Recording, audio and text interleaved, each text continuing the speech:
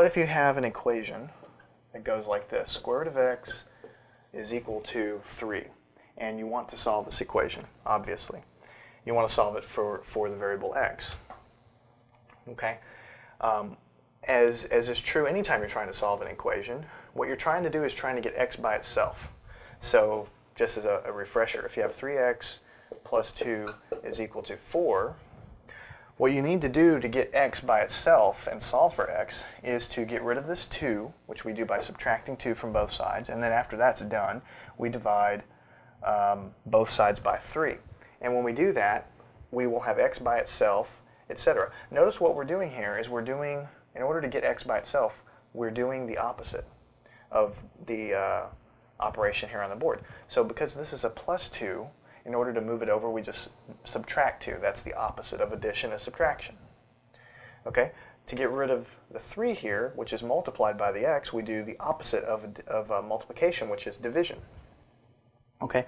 So solving equations is almost entirely about knowing what the opposite thing is. The opposite of addition is subtraction.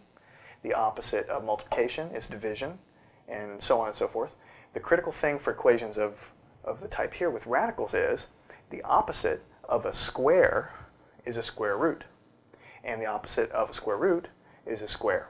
So once we know that, we have everything we need to know to tackle an equation like this.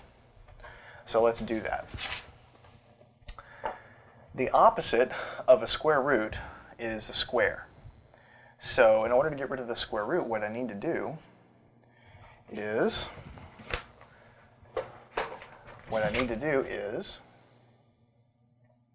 take the square root of x and square the whole thing, the entire radical and everything. I square that. But of course, in order to make it legal, I have to do it to both sides of the equation, so I have to square that. What you will find when you do that is this square kind of cancels with this square root. Okay? So what you're left with is just x by itself. And that's equal to 3 squared, which you know by now is just equal to 9. So remember, the opposite of a square root is a square. If you want to get rid of a square root, all you have to do is square the whole thing, like that. And if you can just remember that, then you'll be in good shape.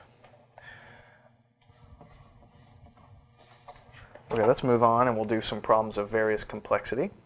Okay, what if you have the square root of x plus 3 and that's equal to 2?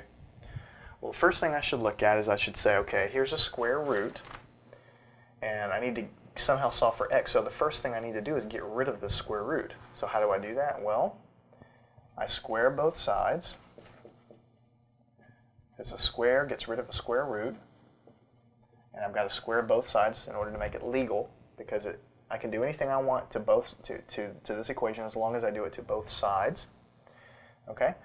On the left-hand side, I'm just going to be left with x plus 3, because this square, you know, if you want to make it kind of easy to remember, you can think of this square kind of cancels with the square root like that, so they just both disappear.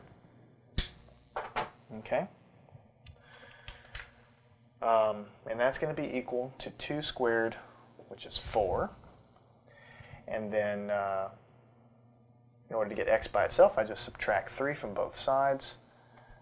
And so then I've got 4 minus 3, so x is just equal to 1. Okay?